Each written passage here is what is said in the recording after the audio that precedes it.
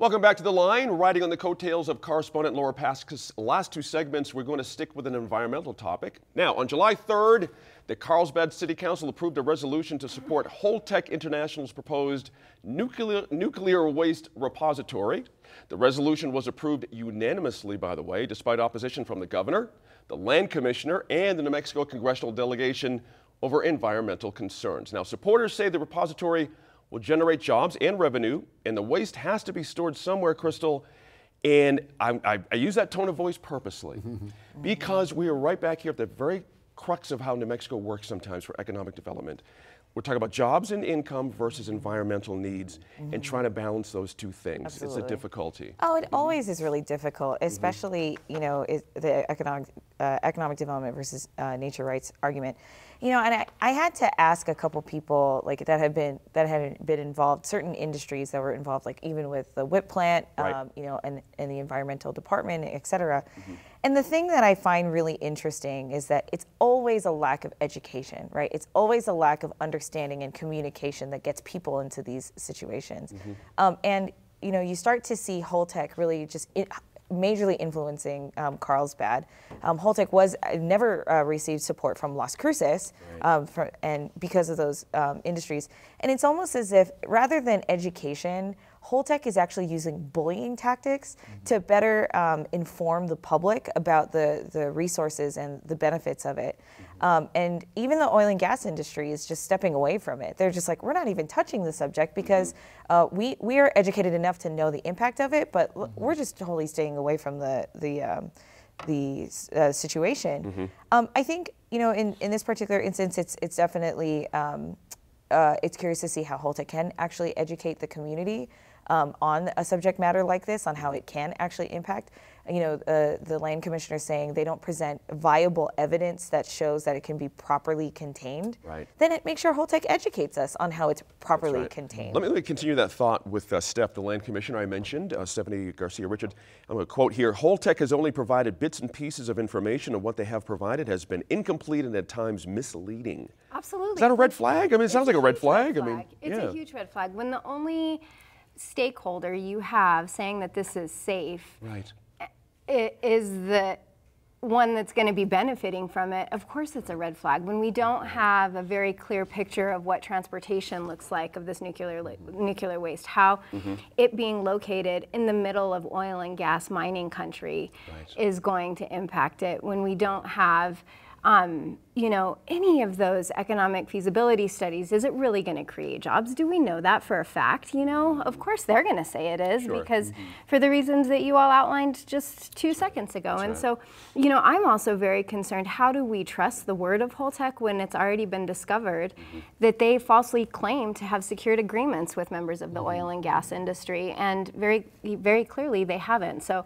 I think they're lacking in credibility, and so the efforts that they have done so far and that they do moving forward to better educate the community are going to probably fall on deaf ears. Let me ask you this, though. The land commissioner, Merritt, also mentioned that she's concerned about fracking beneath a nuclear storage site. Seems like a reasonable fear to me, and she's looking for more studies and doesn't want New Mexico to be a guinea pig for these kind of studies. That seems reasonable, doesn't it? I just, you know. What I find notable about both the governor's letter and the land commissioner's letter is they sent out a press release describing their letters, but we haven't seen the actual letters. So I don't know what studies they have. I don't know what. I don't know the content. But yeah, if you tell me fracking, nuclear waste storage, yeah, I think that's potentially a really bad idea. However, Holtec has been ongoing a multi-year approval process through the Nuclear Regulatory Commission. That's the federal government agency. That's right. If you go to nrc.gov, there are thousands of pages of their documentation. And I did look, and I did word searches very quickly, and I did not see a single reference to fracking. So I think this may be just a gap that no one's thought of. Gotcha. But then I looked, okay, what in New Mexico do we have to address this? We don't. We don't have an office to manage nuclear storage. We have some ad hoc organizations, but you know, it hurts me to say this as a Republican, but if we're going to have an executive branch that's totally willing to spend money on more government jobs, why don't we create this office and hire the right people and the right consultants to look into this? Maybe you're really a Democrat.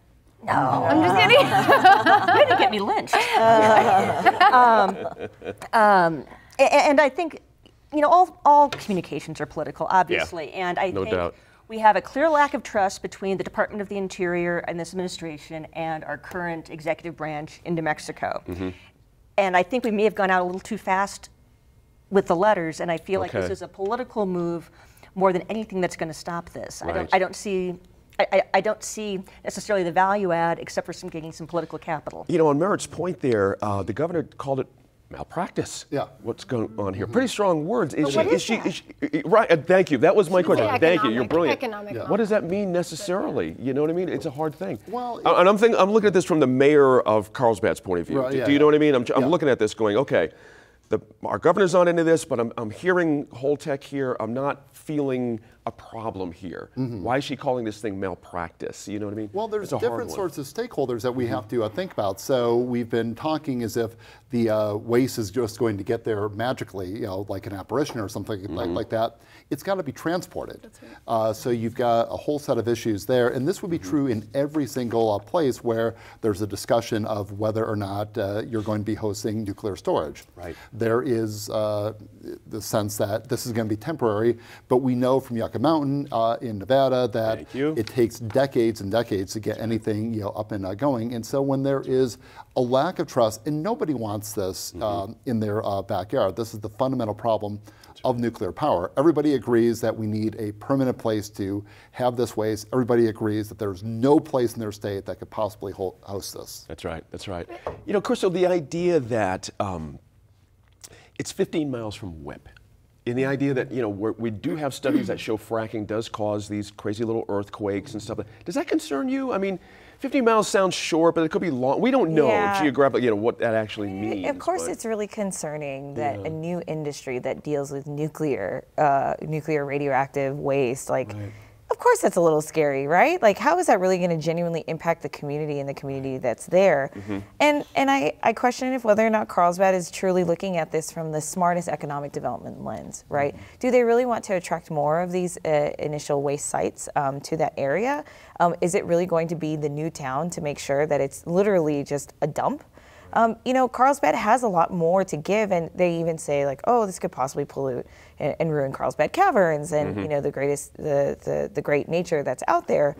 But you know, if this is their economic development strategy, I would just really question it at the end of the day, because you know, I was looking at the numbers. Yes, 215 jobs, paying $70,000 a year with a $2.4 billion capital investment. It's hard to say no to that, but. Obviously, working more collaboratively with their local government leaders. Can you blame someone? Again, I'm looking at this from the point of view of the mayor here. It's a 40-year contract. Those things don't come around very often in a place like Carlsbad. Yeah, it doesn't, absolutely. But 40 years is 40 years. Right. The land. And at the expense of what? At the expense of what? And also, like, how long is this town going to be prospering for, and the nature around it, and the minerals and the land. That should absolutely be lasting a lifetime, not just 40 years. Gotcha. More than a lifetime, for the lifetime of it. Do you have a point on that, Harry? Yeah, well, and going back to Stephanie's point about the jobs. So are these jobs going to be for local people, you know, in southern New Mexico, or are they going to be brought in from the outside? And we've had these discussions before in the context of these big sorts of projects. So what's Virginia. That is the nuclear technology hub, and universities are teaching to it. They'll come from Virginia. And going to your point, I mean, we really don't have a lot of nuclear in the state for pretty obvious reasons. So it's not only got to be of a benefit for the community. It's really got to benefit local people and really drive economic development. That's a good last note there too as well. Next, we take you up to Santa Fe for the massive volunteer effort behind this weekend's folk art market. We'll discuss trouble for another Santa Fe attraction, Meow Wolf, after that.